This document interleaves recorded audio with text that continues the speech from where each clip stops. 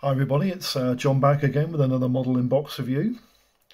What we're looking at today is an airplane that probably doesn't really need any introduction, but just in case you don't know what it is, you're looking at a Junkers Ju-87. I think this version is of a R2 variant, which is in the desert, long-range desert version from the desert campaign that the Luftwaffe sent aircraft to assist the Italian forces in northern Africa. The model I'm actually doing the review on is the Revell 1/72nd scale Junkers Ju-87B2/R2. And we'll do the boxing history, but the boxing history is a little bit complicated because Revell did actually design and produce a Stuka, but it wasn't this kit that I'm doing a review on, and you'll see in a minute exactly what I mean. First of all, not to be confused with this kit. This is a 1976 release of the Revell Junkers Ju-87B and R in 1/72nd scale. Now, the reason why you shouldn't get this kit mixed up with the model that I'm actually doing a review on is because this kit is an earlier tooling. It's not as accurate in terms of overall outline, but in actual fact the kit's got quite a lot going for it if you find one. They tend to be reasonably expensive, in excess of 15 quid when you buy one.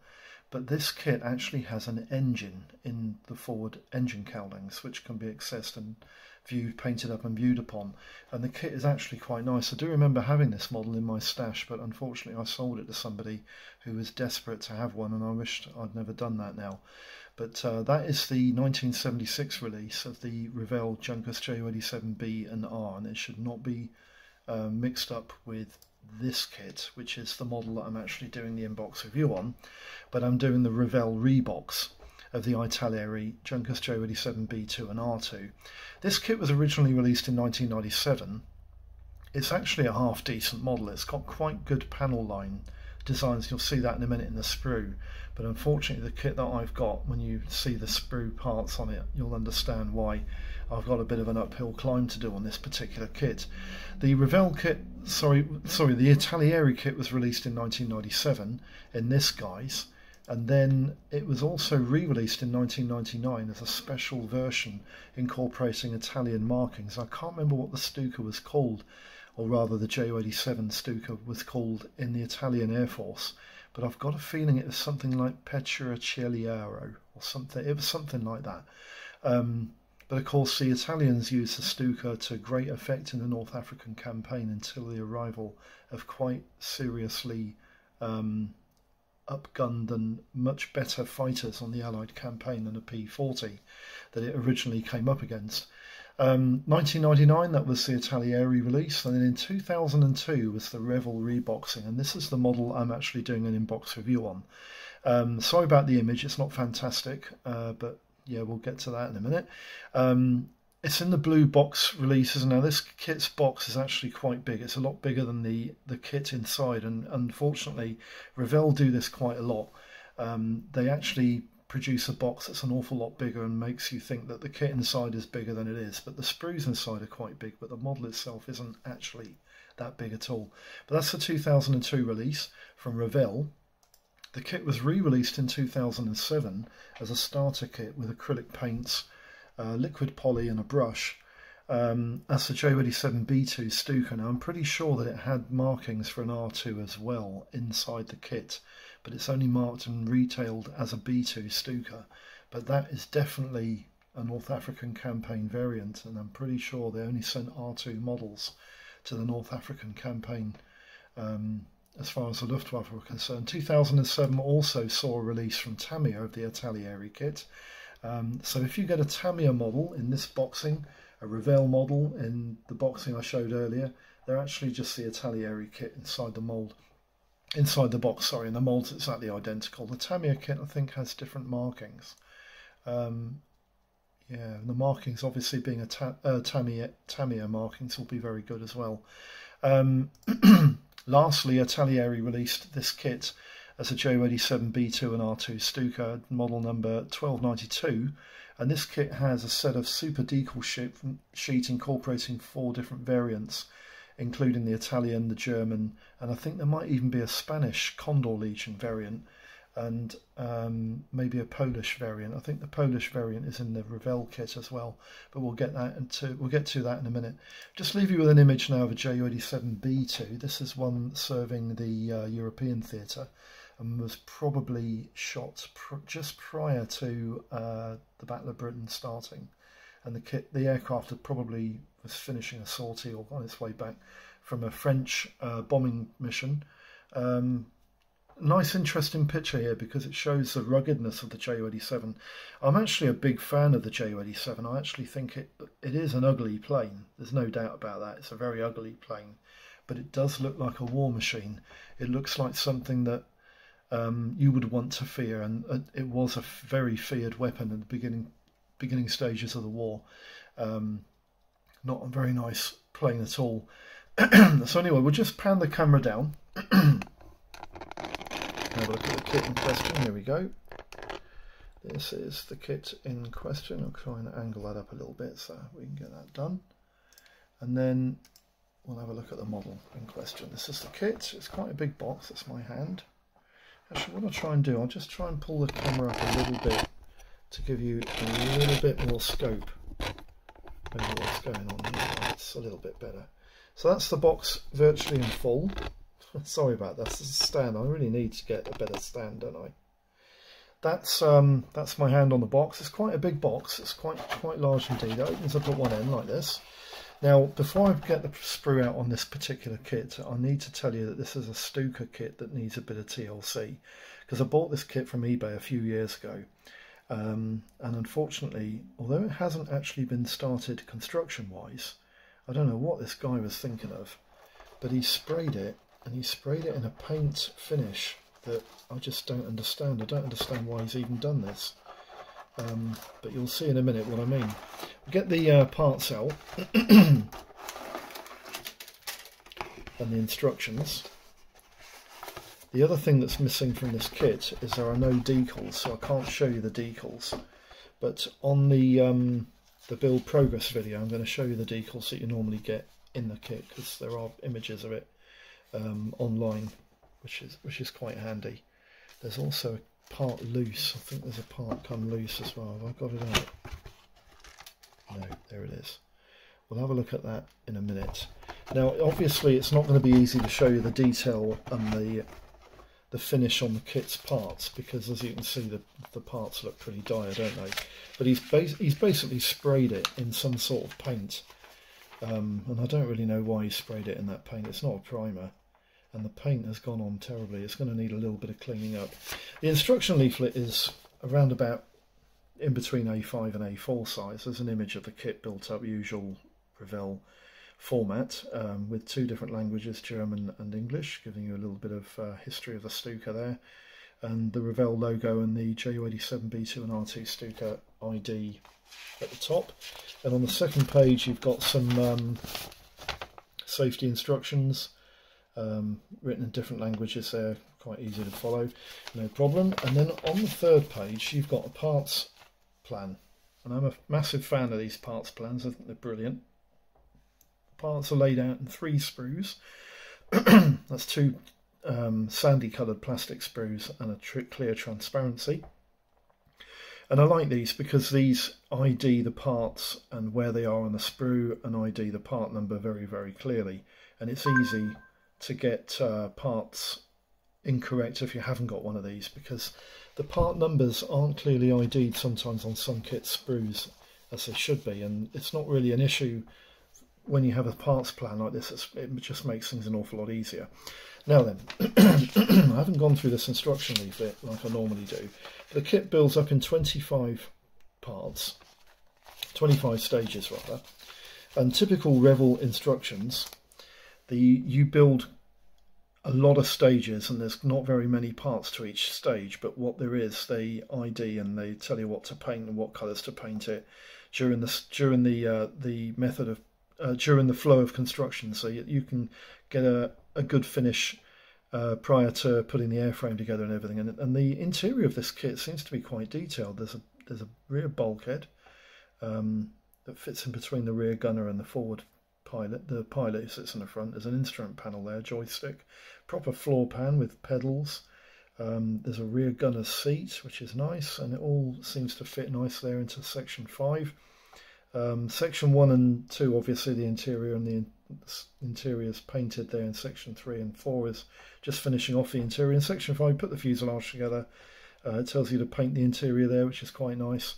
And then in section 6, you put in the forward fuselage engine cowlings together with the radiator and the retainer pin for the propeller there, and that all goes in at the same time.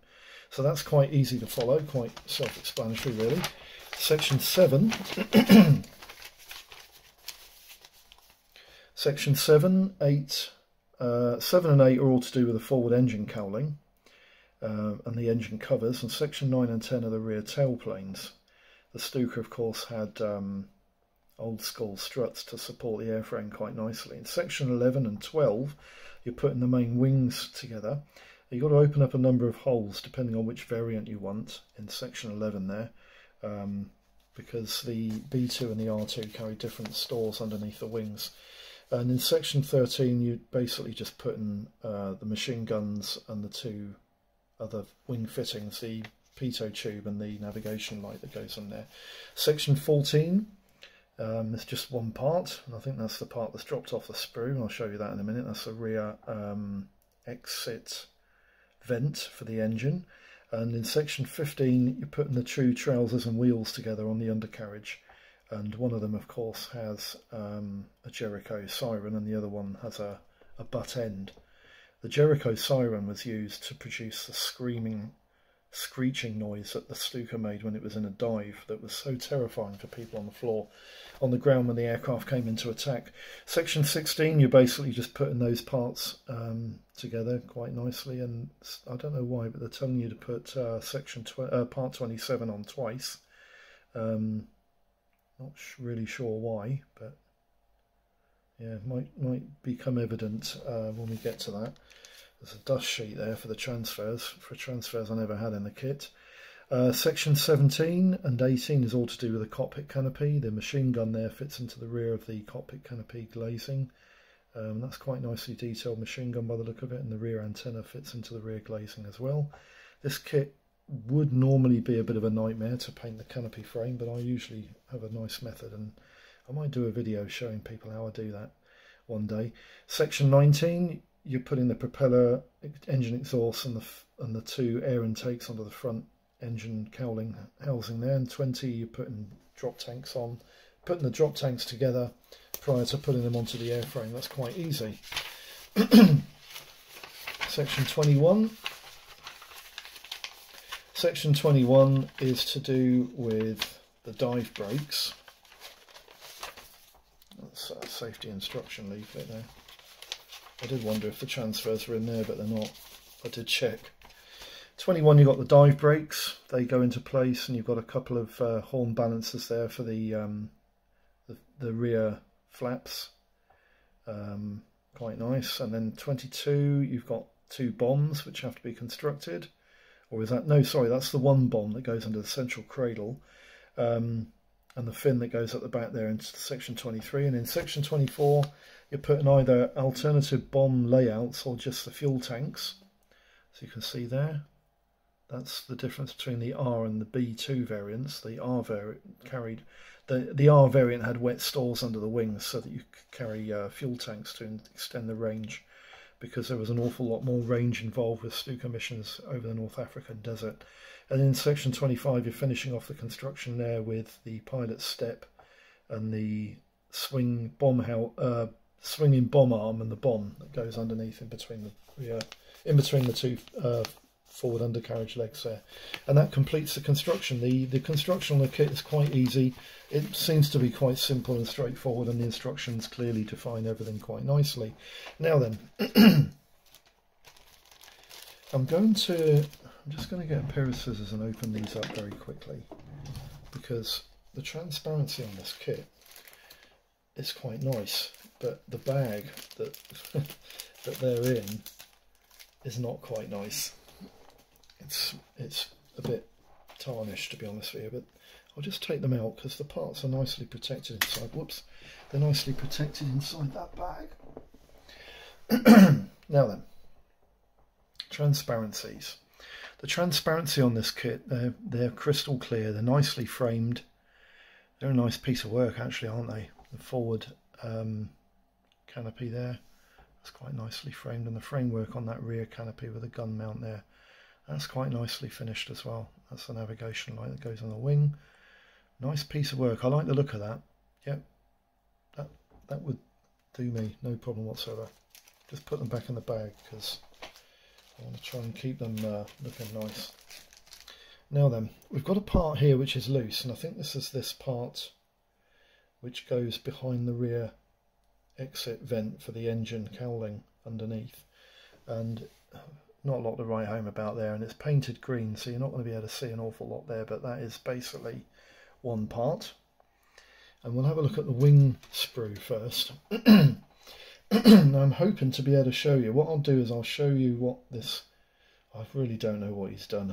This is unbelievable.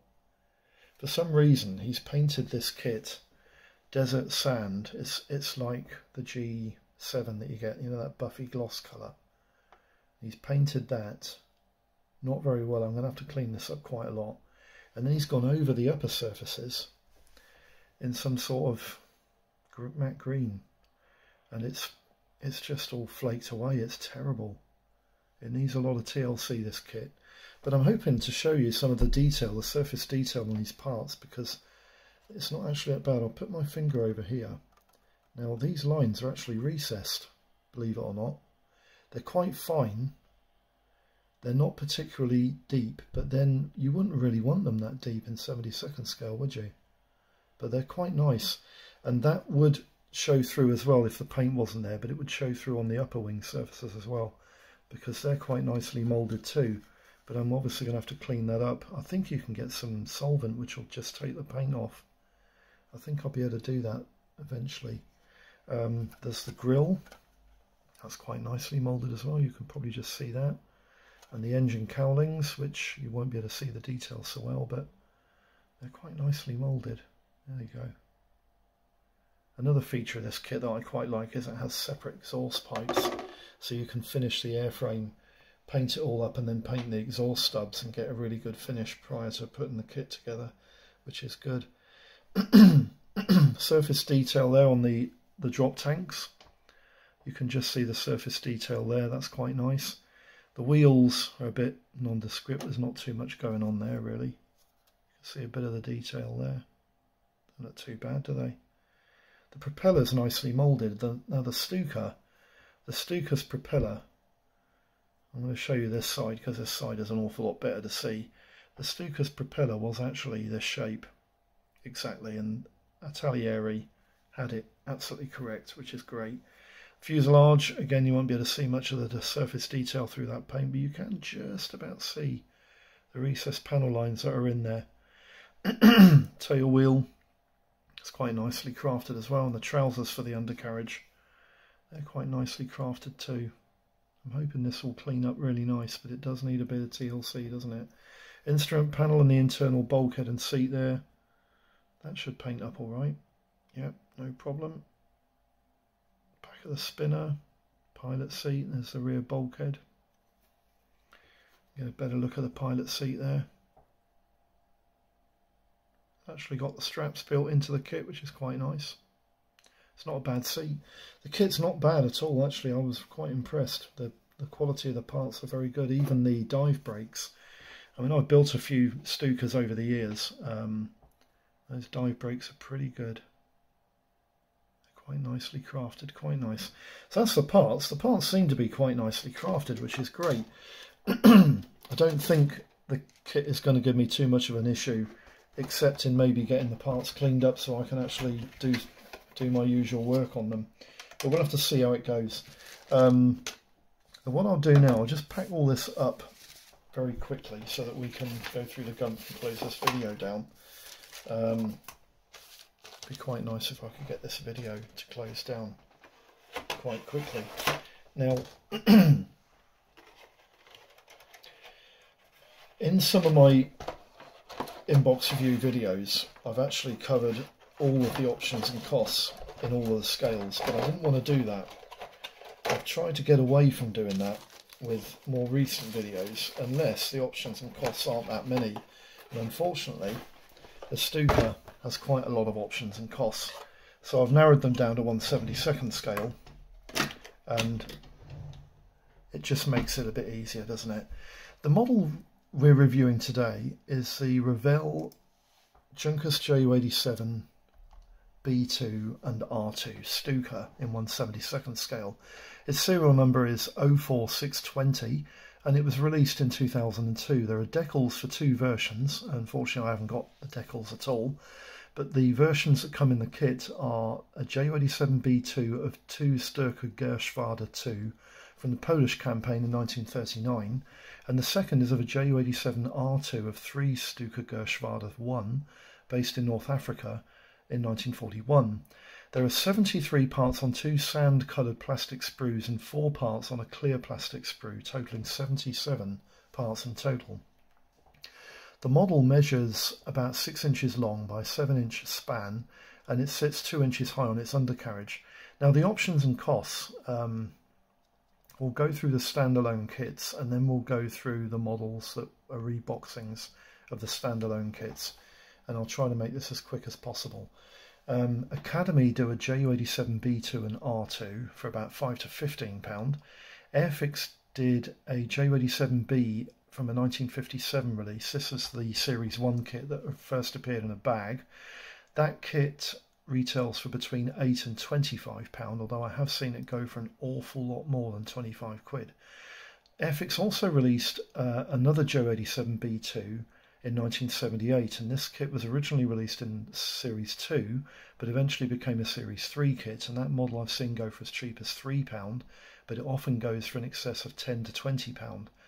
Airfix also do a new tool of a Ju87 B1, a B2 and an R2, and that kit was released in 2016, and that kit usually retails between £10 and £16. Now Airfix also did a dogfight double of the new tool release of the Ju87 B2 and an R2, and it also incorporated a Gladiator, which I think was the new tool Gladiator as well. You can see a video of that. I'm building that model, and it's in the process of being built now. The dogfight double kit goes for between £25 and £30. Now Astra Kit did a Ju87 B2. I've got no pricings available on that, but Bilek also did a B2 and an R2 variant of a Ju87, and that kit retails for between £6 and £12. Now I've got no pricings for the Checkmaster Ju87 A1 Checkmaster resin kit, but beware, it is a resin kit. And I've also got no pricings for the Cyber Hobby Ju87 B2 either. Fujimi did a quite nice Ju87B and R2 for £10 to £18, and Hella did a mediocre Ju87 B1 for £8 to £10. Now High Tech did a multimedia kit. This incorporates white metal parts, resin, uninjection moulded styrene parts of a Ju87A. This is the one with the massive boots that come under the fuselage, and that I've got no pricings available on that, but I have heard it's quite nice. The Italeri Kit of the Ju87 B2 and R2 goes for between £5 and £20, and MPM do a Ju87A, again with the big trousers and the early variants, for about £10 to £24. Revell's Ju87 B2 and R2 is the reboxed Italeri Kit. This is the B2 and the the Ju87B and R variant, which was the early release. I showed you the image on the beginning of this video. That kit can be picked up for as little as £4, and it usually goes for between 10 and 12, but I have seen it sell for about 25 quid. It's not a bad kit either. It's not as good as the Italeri kit for overall accuracy, but it's not that bad. It's quite a good option. Special Hobby did a Ju87A for £17 to £20, and I've got no pricings for the UPC option of a Ju87B2. Now then, these kits have been reboxed by several companies. The Airfix 1957 released kit was boxed by Airfix Corporation of America, got no pricings available for that. The 57 release kit was also released by Airfix Lodela of a Ju87B and R2, no pricings available for that. Fluxjug did a Ju87A, which is a reboxed MPM kit, no pricings available on that. And MPC did a Ju87B, which is a 1957 original release Airfix kit, no pricings on that. The 1957 Airfix release kit was also found in an MPC Key Cola Ju87A Reeboks, no pricings available on that, and this kit also featured in the Plasti Ju87B bag kit, again no pricings on that. Revell did a Ju87B2 and R2, which is the subject of this kit, which is a Reebok Italeri Kit. It can be bought for as little as £5, but I've seen it go for between £10 and maybe £15 at the most. Revell Key Cola also did a Ju87B and R, which is the original release Revell kit, no pricings available on that. Tamiya released a Ju87B2 and R2, which is the Italeri Reeboks, for £10 to £22, and Testers did a Ju87B2, which is a Reeboks Hella kit, no pricings available on that. Lastly, Zvezda did a Ju87B2, which is the Italeri kit. Again, it's about £9 to £12, but I haven't seen it on eBay for quite a long time. These prices are all sort of current prices at time of press here. Conclusions. Well, if you take into account all the Stuka kits that are out there, this kit doesn't seem to be that bad, but I would guess that it's not the best Ju87 kit on the market. It has recessed panel lines, that which is good for a kit of this age, but the detail doesn't seem to be that crisp, although it's quite fine. But I must admit that I have got an uphill task bringing this kit back from the doldrums that it's been in from its previous owner, but it should clean up okay, and I'm not that bothered about, you know, the amount of work that's going to be involved in doing that. The model reviewers seem to favour the Fujimi kit from the older releases, and I would think that the new release from Airfix in 2016 is probably going to be the best of the bunch. Models to avoid are the 57 Airfix based kits, as they are really awful, and the later 70s releases from Airfix and Hella are just really run-of-the-mill. But if you like bigger scales, then opt for the Airfix 24 scale Super Kit, and in 1/48 go for either the Italeri or the new release Airfix kits, as they're really, really good. That's the video finished. I hope this video has been of some use for you. If you've got any questions, queries, anything to add, just pop them in the comment slip and I'll get back with answers for questions as quickly as I can. I hope all your modelling is going smooth and your projects are running true to form. And thanks for tuning in, and I'll catch you for the next one. Bye bye for now.